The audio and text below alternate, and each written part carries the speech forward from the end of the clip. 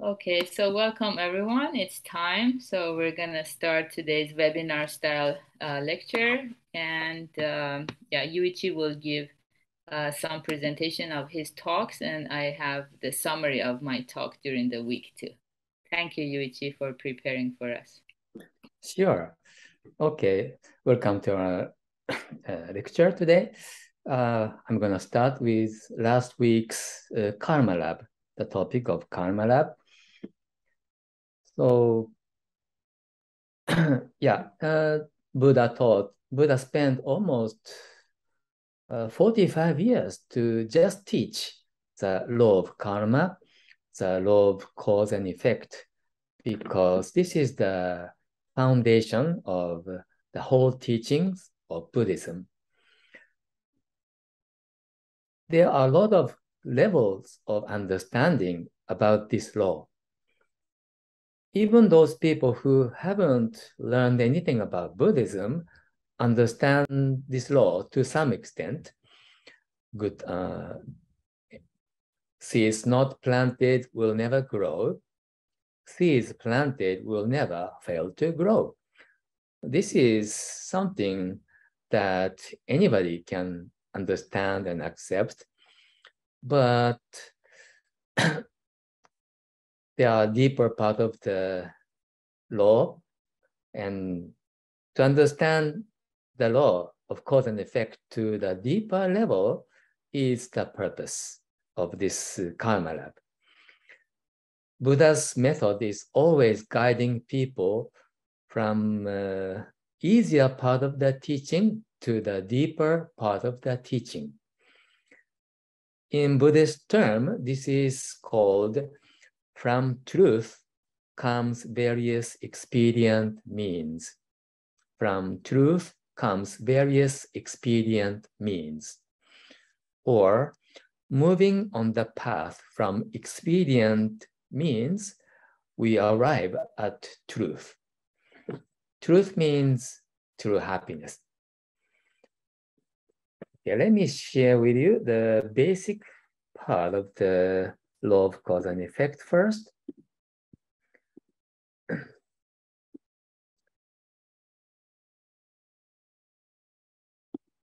If you plant rose seeds, you get roses flowering. If you plant the orchid seeds, you get orchid. If you plant sunflower seeds, you get sunflowers. Yeah, this is the law of cause and effect in the example of the law of nature. The seed and the flower share the same quality. And this principle applies to all phenomena in this world.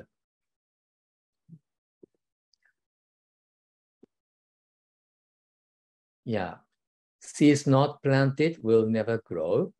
Seeds planted will never fail to grow. And if you look at the flower, you can understand what kind of seeds you have planted. So this is something that almost anybody can understand. And the deeper part of this law is what is called my karma, my harvest. Yeah, this is the very deep part of this law. Let me share just one sentence. Excuse me. Yeah, Buddha taught, my karma, my harvest. This means if I plant the seeds, I will be the one who will harvest the crop. And no one else will harvest the crop of the result of my seeds. To understand it fully takes time. So please listen to Dharma again and again. And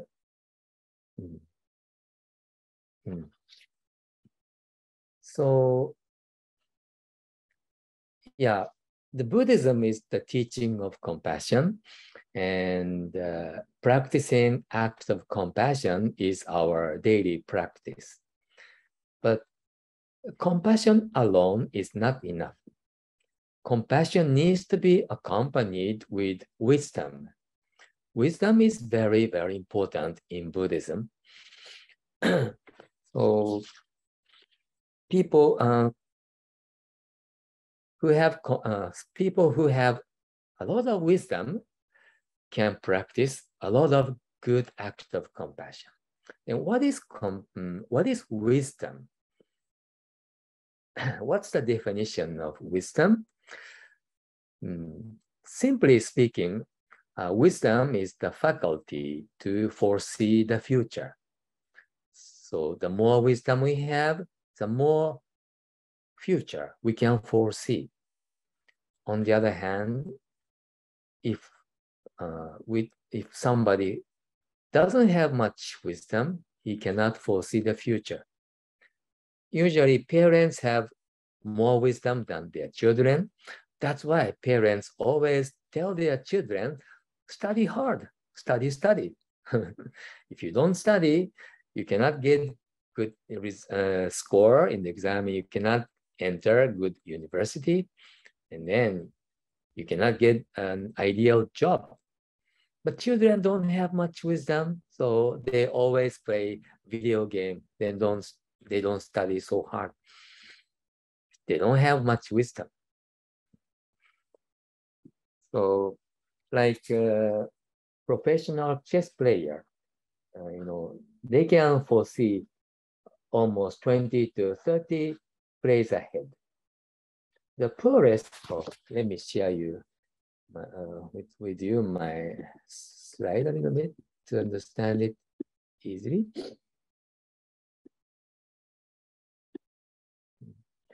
In the worlds of chess, the best players can see as many as 20 or 30 plays ahead. The poorest cannot see beyond their noses because they lack the necessary wisdom.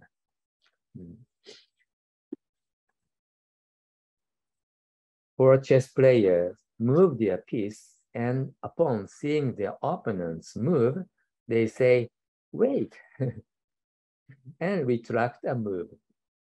That's a poor chess player. How about this example? When you are going to a restaurant and arrive at the restaurant parking lot, and this is the parking lot,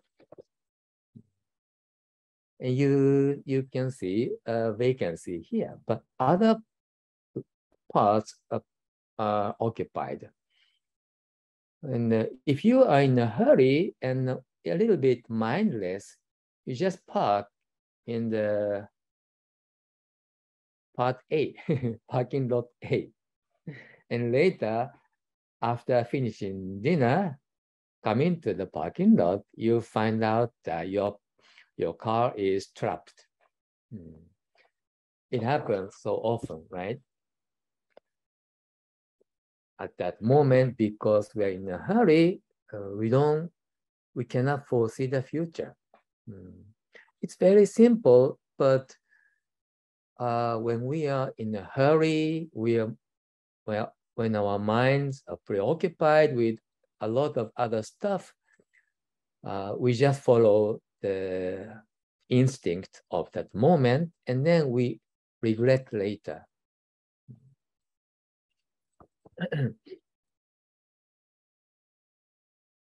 Now, Vida and I are borrowing a cat. Maybe it's almost our cat now. The real owner have a little bit allergy for cat. So maybe we are becoming the owner of the cat. So I have a lot of chances to observe the cat's behavior. And cats really like nibbling cables. Whenever the cat finds the cable, they try to nibble and jerk it. So we have to be very careful when recharging a smartphone or laptop, cat might damage our laptop because it jerks the cable. But when the cat nibbling and jerks the cable, I cannot blame the cat. It's not fair for the cat. It's not cat's responsibility, even if it damaged my smartphone or laptop. Nibbling the cable is the nature of cats. So wise person will not place the smartphone or laptop in such a dangerous place where cats have accessibility. Or, yeah, unfortunately, sometimes in summer we have ants invasion. And the other day, for some reason, those ants like the cat's dry food. The other day I found a lot of ants gathering and swarming around the plate of cat's dry food. I got into panic, and I try hard to capture as many ants as possible with tape. But if Beta has different method, she tried to find the entrance of the ants and tried to cover and fill the gap so that no more ants will come and enter our room. So this is wisdom or analytical meditation. All the phenomena, all the effects has its own cause, has its own root cause. So Buddhist attitude is always to find the cause, the real cause, the root cause. And then if we have bad effect, we try to eliminate the root cause of the bad effect.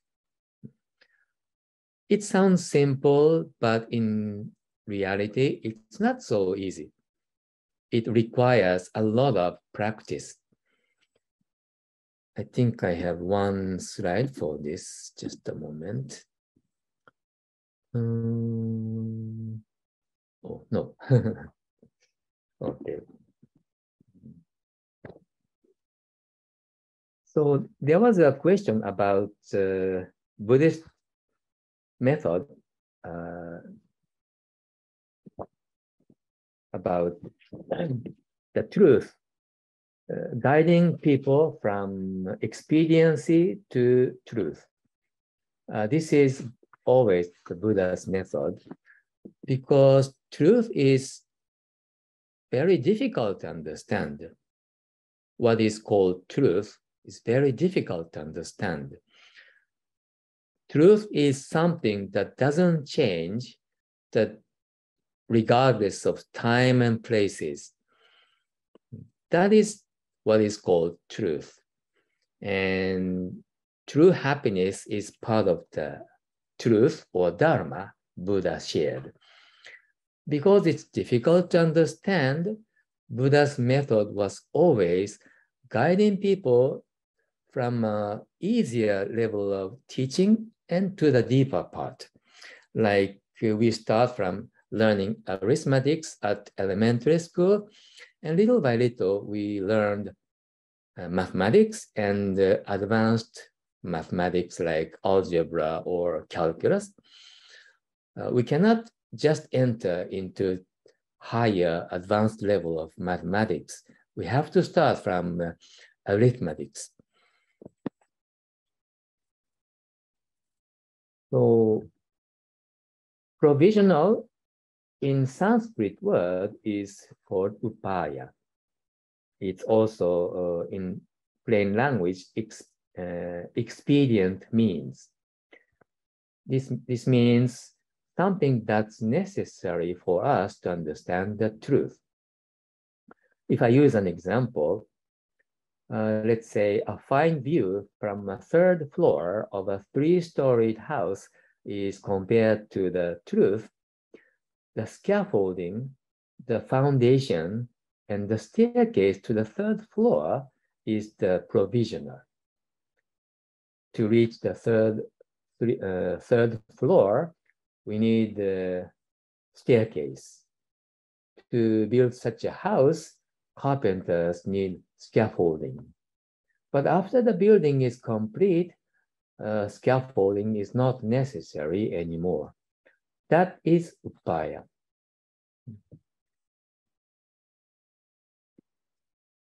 Some people feel a little bit scared to learn karma for some reason, but the law of karma is not scary. It's very logic, almost scientific, and the more we learn, the more self-improvement we can make. Yeah, so it's always step by step, then we can understand it steadily, even if it's slowly. And yeah, it takes time to understand the deeper level of my karma, my harvest. But the more we can understand my karma, my harvest, we can take more responsibility of our life. Instead of relying on other people to make us happy, we can make effort by ourselves to bring happiness to ourselves. Even though we are confronted with a certain misfortune, Buddhist attitude is not blame other people, like I explained with the example of cat. Yeah, blaming other people is like barking off on the wrong tree. So we need to find the cause and then eliminate it. So the more we understand my karma, my harvest, we can have more freedom because we take responsibility. Like in a car accident, no accident is 100% versus 0%. Each one of us contribute to the accident when we encounter such a collision or any kind of accident. Time is running out for me. I want to explain more, but yeah, I have to do it next time. So Vida is going to talk about the purpose-driven lab.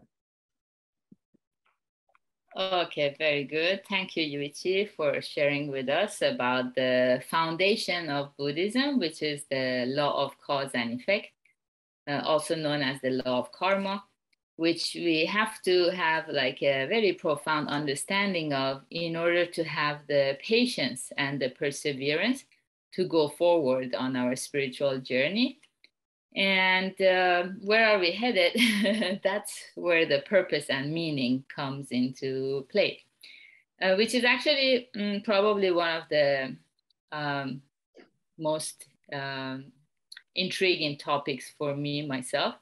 When I found Buddhism 20 some years ago, I wanted to know what is the purpose of life. What that means is, why are we even born? Why do we live? And why do we have to keep on living if life becomes very painful? If we ask these questions to a lot of people, they just kind of maybe change the subject, or they might get a little bit intimidated by these questions, or they might just tell us, oh, are you depressed?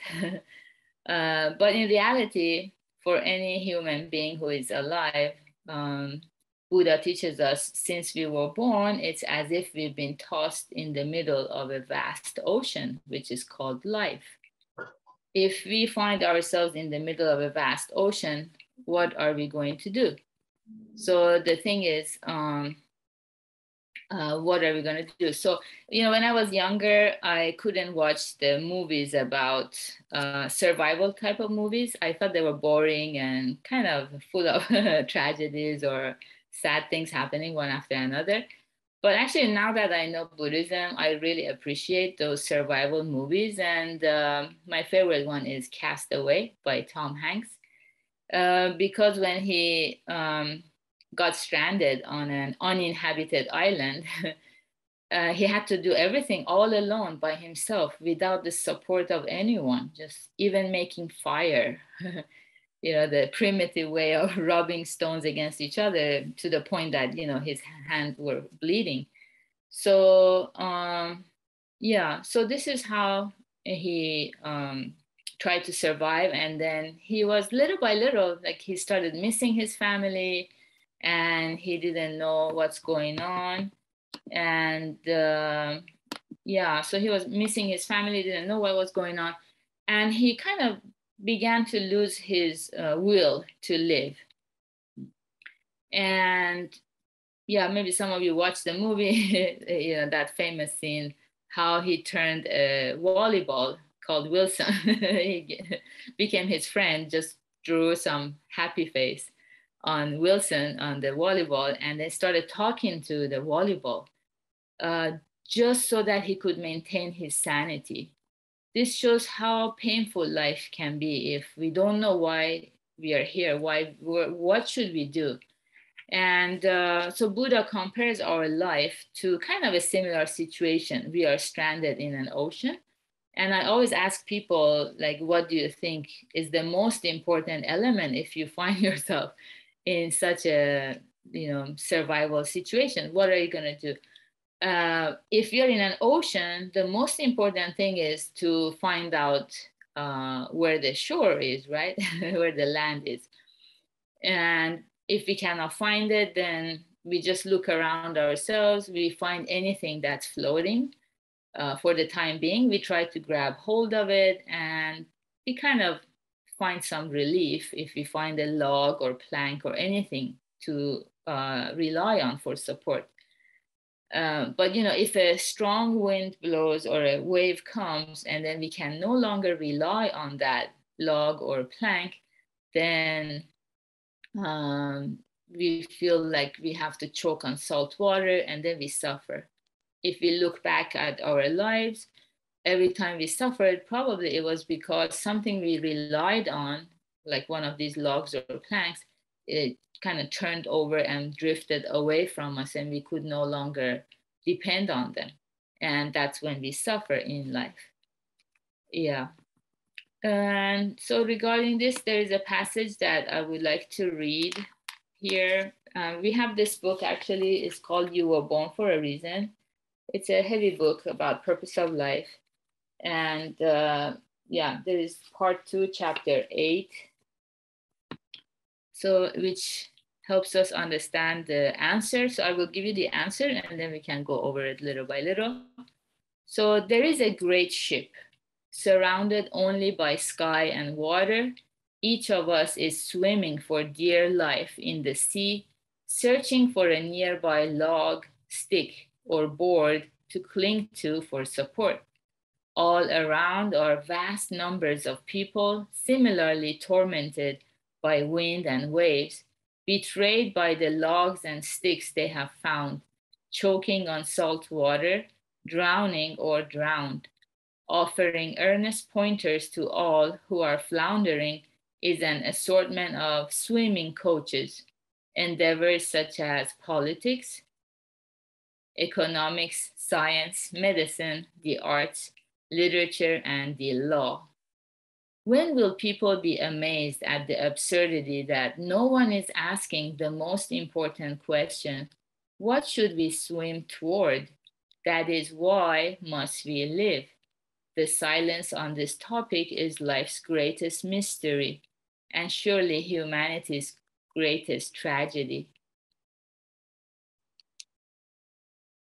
The painful sea of birth and death knows no bounds. We have long been submerged. only the ship of great compassion will take us aboard and carry us across without fail.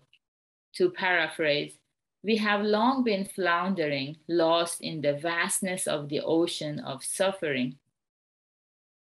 The only thing that can take us aboard unconditionally and carry us to the far shore without fail is the vow of great compassion.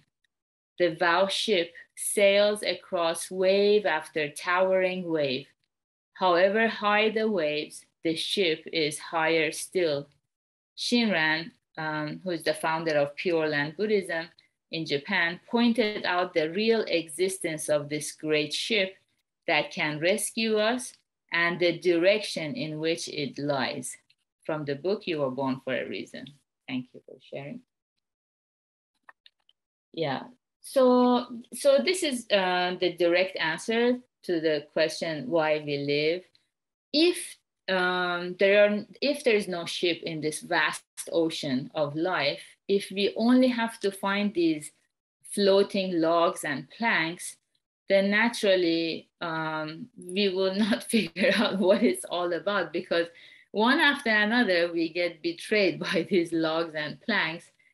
Every time we lose them, we are back at square one. Why did I spend all my time and energy pursuing something that later I found out it didn't have the power or strength to hold me above the water? What was it all about? It feels like a dream. In our dream, maybe we won a lottery ticket, we got this, we got that, but once we get up, we wake up, we're like, oh, it was all gone. It was just a dream. So this is why life becomes very painful. Buddha teaches us the first noble truth. Life becomes suffering, but of course we don't live to suffer. That's not why we are born. That's not why we live. We live in order to find the solution to our life sufferings. That's why every day we can find meaning in our everyday life, to understand the reason why we struggle and how we can become free of suffering. Now, if we don't have the human-like mind, if you're driven only by our desires or greed, it's going to be very difficult to get to this topic.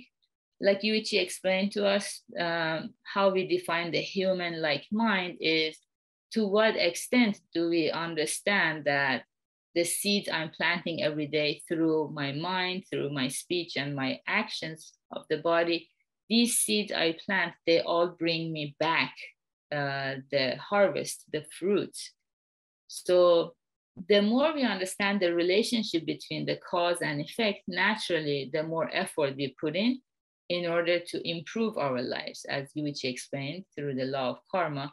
And in order to explain that human-like mind, how we practice every day and how we can nurture this human-like mind, upon which this answer to why we live, this great ship in the ocean of life, becomes more and more clear to us what it is. So this is a very good book I recommend to anyone who might be new or not so new to Buddhism. It's called Something You Forgot Along the Way, Stories of Wisdom and Learning by Kentetsu Takamori. And today's story is number 9 on page 25. And this story is teaching us what it means to nurture the compassionate mind, which is the human-like mind. Okay, let me read it for you. The Poor Window Frame, an inspiring glimpse of a mother and child. This happened once when I was riding a train on my way to give a speech. The car interior was spacious and quiet, with many unfilled seats. Feeling relaxed, I settled back and opened up a book I'd brought along. After a while, tired from reading and lulled by the rhythmical vibrations of the train, I began to nod off, only for my dreams to be shattered by an ear-splitting whistle and the metallic screech of brakes. Apparently, the driver had found an obstruction of some kind at a crossing. The shock of the sudden stop threw me forward, but I managed somehow to stay upright. In the same instant, the shrill sobs of a little child rang out. I saw then that the seats across the aisle in front of me were occupied by a young mother and her child, who had apparently been amusing himself by sitting with his forehead pressed against the window pane, watching the scenery fly by. When the train jerked to a stop, the tot's head banged sharply into the window frame. His wails grew louder and more frantic. Afraid he was hurt, I jumped up, but to my relief, there was no sign of injury. Then I witnessed a scene so heartwarming that I was deeply touched. As the child's pain lessened, he gradually quieted down while his mother rubbed his head reassuringly and murmured soothing words. Sweetheart, that must really hurt. I'm so sorry. I'll rub it for you and make the pain go away. But you know, you weren't the only one who got hurt. The poor window frame did too. Let's rub it and make it feel better, shall we? The tot nodded, and sure enough, he and his mother together began to pat the window frame. I felt chastened, for I had assumed she would say something more on these lines. That must really hurt. I'm so sorry. It's all the fault of this naughty window frame. Let's spank it and teach it a lesson, shall we? Such a scene is common enough, giving a toddler a vent for his rage and allowing the moment to pass. All too often, when life deals out pain, people respond by searching for someone else to blame. Perhaps I reflected, we parents implant this response in our children without meaning to. The child is father of the man, goes the saying, and surely parents have enormous influence in shaping the character of small children. People who think only of themselves and cannot empathize with others end up in the darkness.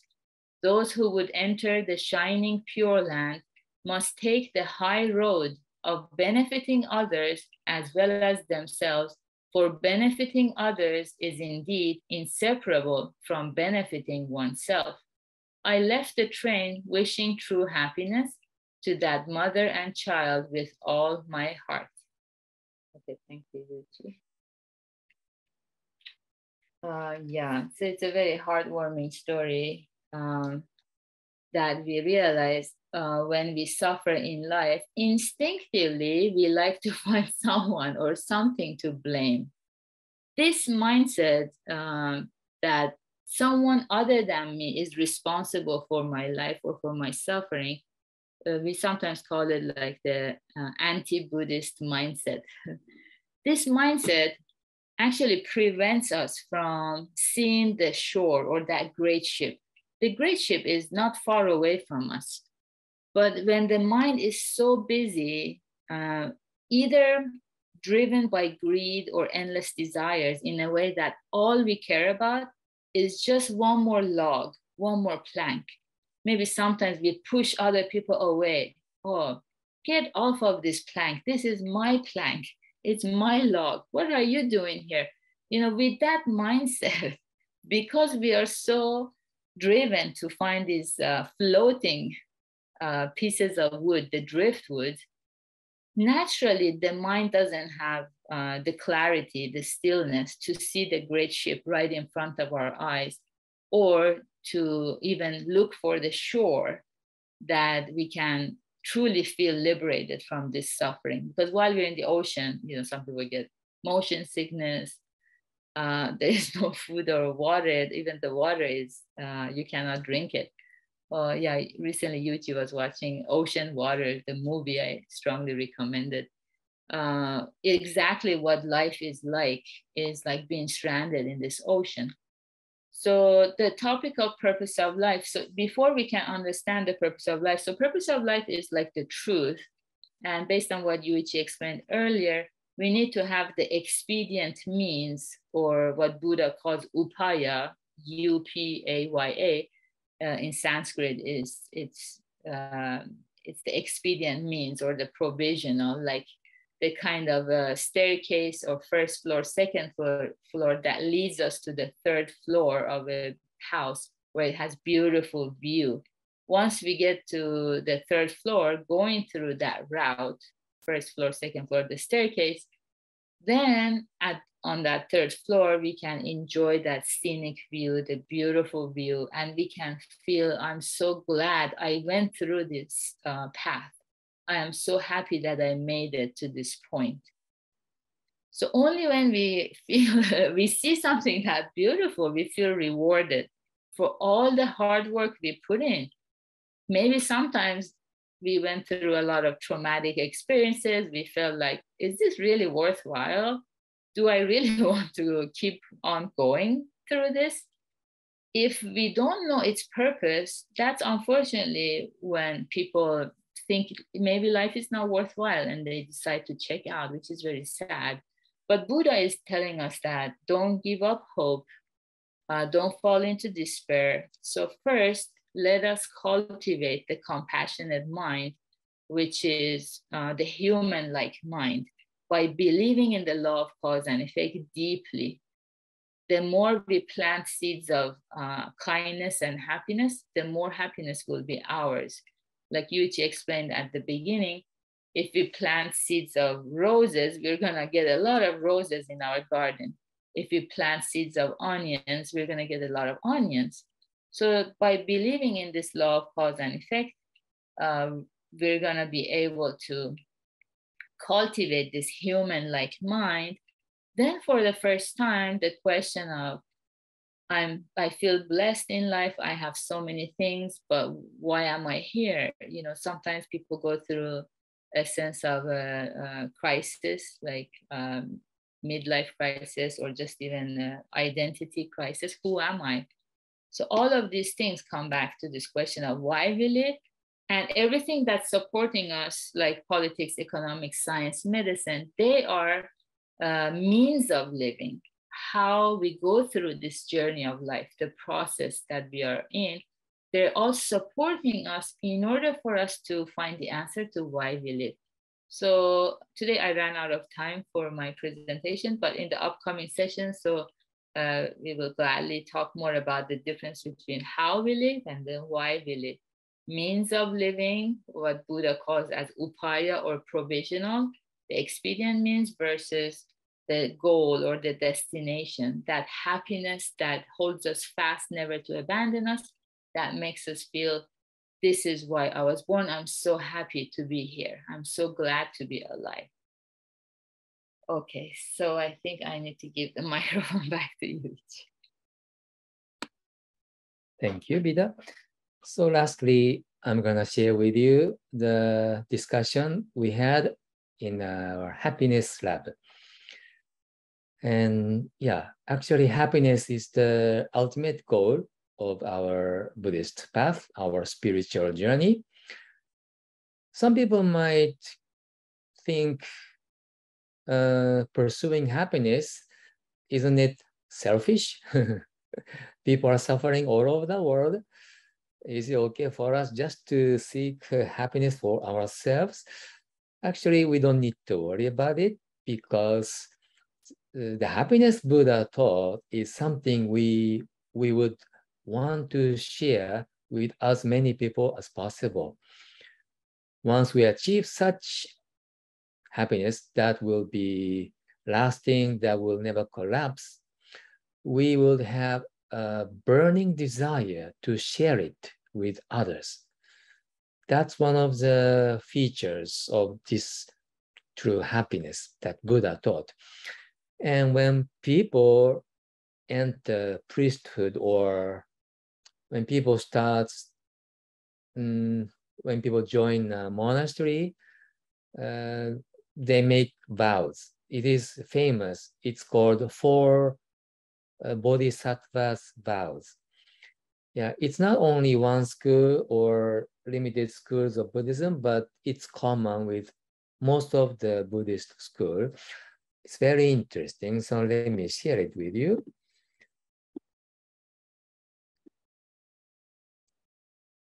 Sentient beings are numberless. I vow to save them.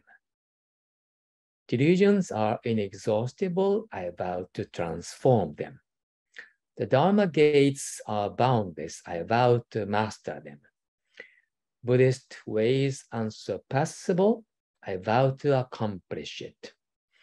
Sentient beings means all living beings, with the exception of plants and vegetables.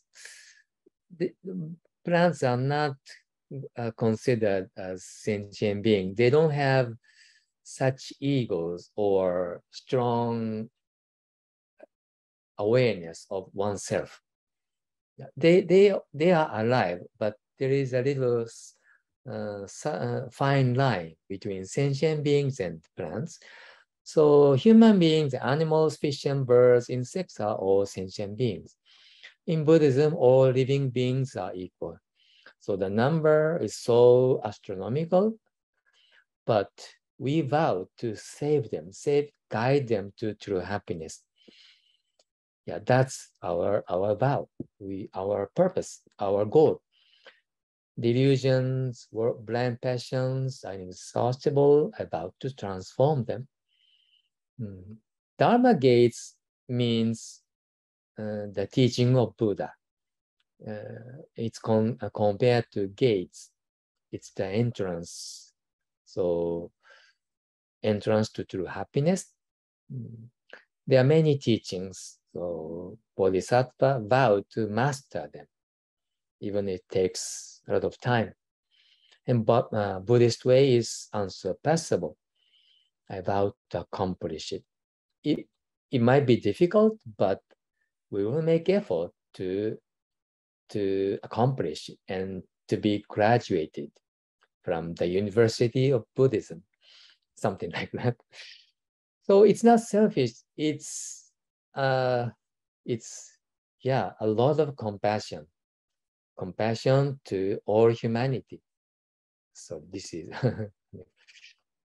so yeah, Buddha explained the importance of having human mind or humanity instead of animalistic mindset or hungry ghost-like mind.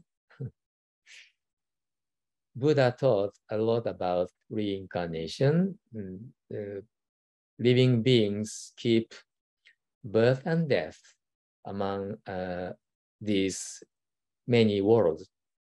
But these worlds of suffering or animal world or hungry ghost, the world of suffering, don't only exist after we die. This part is important. Those different kinds of worlds also exist in our life, in this world. Yeah, Buddha taught this. Based on the state of mind, we live in a different world. This is what Buddha taught. Based on the karma of the mind, we live in a different world. Because our state of mind is different from other people, that means we live in a different world. Let me share with you a short episode from a Zen monk of ancient Japan. His name is famous. His name is Hakuin. So this is that. And okay, this is the story. Okay, Bida, could you read this story?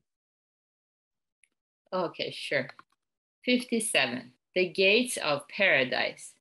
A soldier named Nobushige came to Hakuin and asked, "Is there really a paradise and a hell?" "Who are you?" inquired Hakuin. "I am a samurai," the warrior replied. "You a soldier?" exclaimed Hakuin. "What kind of ruler would have you as his guard? Your face looks like that of a beggar." Nobushige became so angry that he began to draw his sword, but Hakuin continued, "So you have a sword? Your weapon is probably much too dull to cut off my head." As Nobushige drew his sword, Hakuin remarked, "Here, open the gates of hell." At these words, the samurai, perceiving the master's discipline, sheathed his sword and bowed. Here open the gates of paradise, said Hakuin. Thank you very much.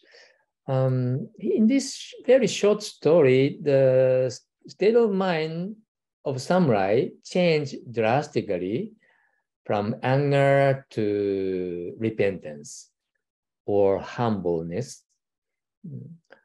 When samurai got angry, Hakuin did it on purpose and demonstrated the start of hell and opened the gate of hell and opened the gate of paradise, which is also known as nirvana.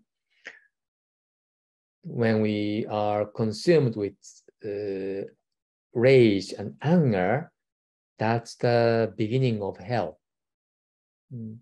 So when we are always angry or full of grudge, such negative emotion, people live in the world of suffering. We can call it hell. Hell in Buddhism is a little different because we create the world and we live in that world. That's the hell, it's the world of suffering. And the paradise too. Our mind creates such paradise, nirvana. It's not other people create and we live in the hell. No, we create and that we live in that world. So everything starts from our own mind. So I want you to keep this in mind, and then I move on to the main point of the happiness lab. So the main point is seize the opportunity when we want to practice good deed. Buddha taught 6 kinds of good deed, and he encouraged us to put them into practice in our day-to-day lives. Let me briefly share with you the 6 paramita: giving, keeping promise, patience, making effort, self-reflection, and self-cultivation.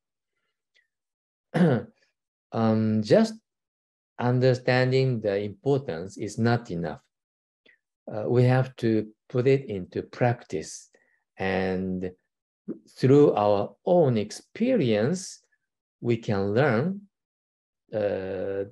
we can acquire the knowledge for the first time. We will understand the effect, we will experience the effect. And then, of course, we have to repeat it.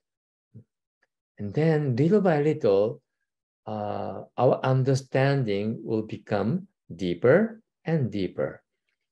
Just understanding the theory is not enough. It's the same when we want to learn swimming. Just reading a book about swimming is not enough. We have to enter the swimming pool and move our body.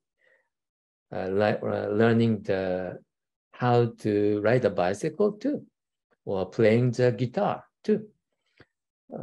Just learning the theory is not enough. Let me read just one short quote from a book of psychology. Okay, Vida, could you read maybe 2 slides? Okay, sure. Importance of practice.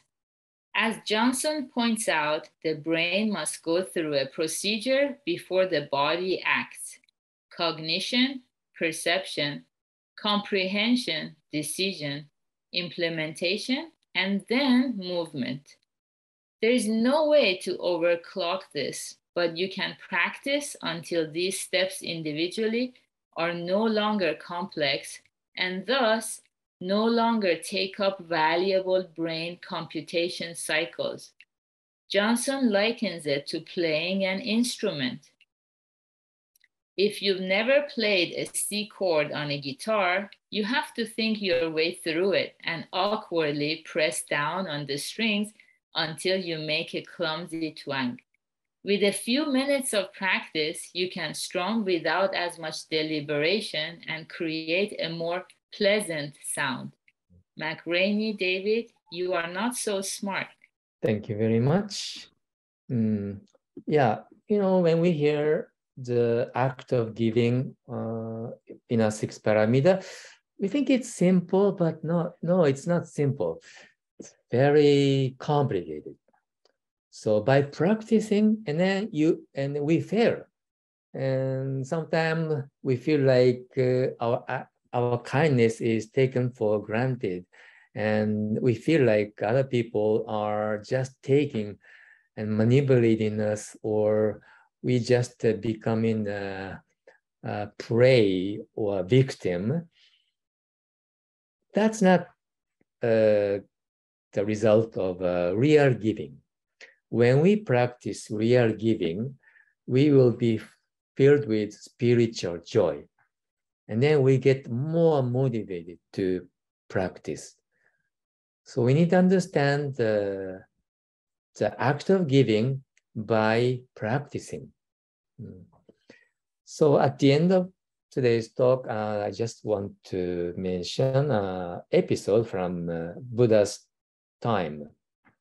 It's an analogy of milking a cow. What kind of a connection there is between the act of giving and the milking? Let me share it with you.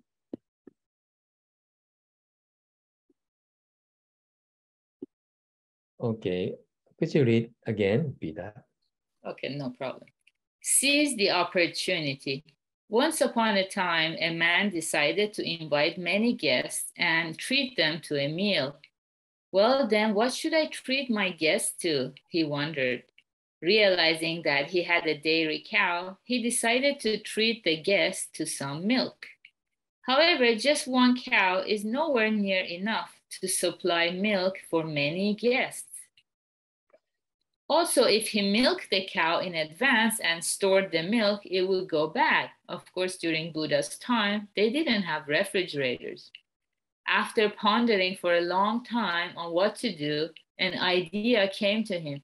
I know if I milk the cow now, the milk will go bad. But if I keep it inside the cow, it will be fine. Wow, I'm a genius.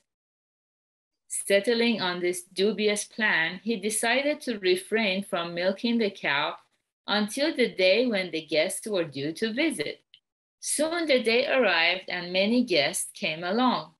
The man went to the cowshed and tried to squeeze out some milk, which he thought had been stored inside the cow. However, he found that he could not get even a drop of milk. It had all dried up.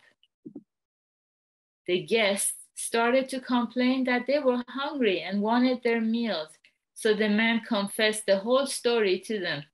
All the guests then went home angry and mocking him. Thank you. Yeah, there was a vegan participants when we had this meeting, and she said cows shouldn't be milked. Their milk should be preserved for their young calves. That's true, maybe. I don't know. This is just an analogy. There's a message.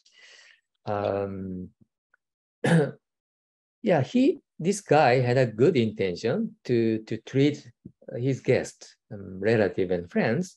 That's a good intention. But he didn't have wisdom. Yeah, he didn't foresee the future. He couldn't foresee what would happen when he refrains from milking. And also he thought the milk will pile up in the body of the cow, but it didn't. So the important message here is, if we want to practice act of giving, kindness, don't wait until the milk will pile up. We should practice when we think it's a good timing. And I'm not so familiar with milking, but I think the more one milk the cow, the more milk the cow will produce. So this is not abusing the cow. I think cow will be happy when human being milk the cow. Maybe this is a little bit digressing. The message is the more we practice act of kindness, the more good effect we will have. And if we wait and procrastinate it to the far into the future, the time we can practice kindness will never arrive. We thought if it's material stuff or money, we think, oh, maybe next month or next year, I have more money, so I can make a big charity donation to the charity. People think in this way, but when they have more money, they change their mind. Maybe they have more desire to increase their money. So they will lose the opportunity for good.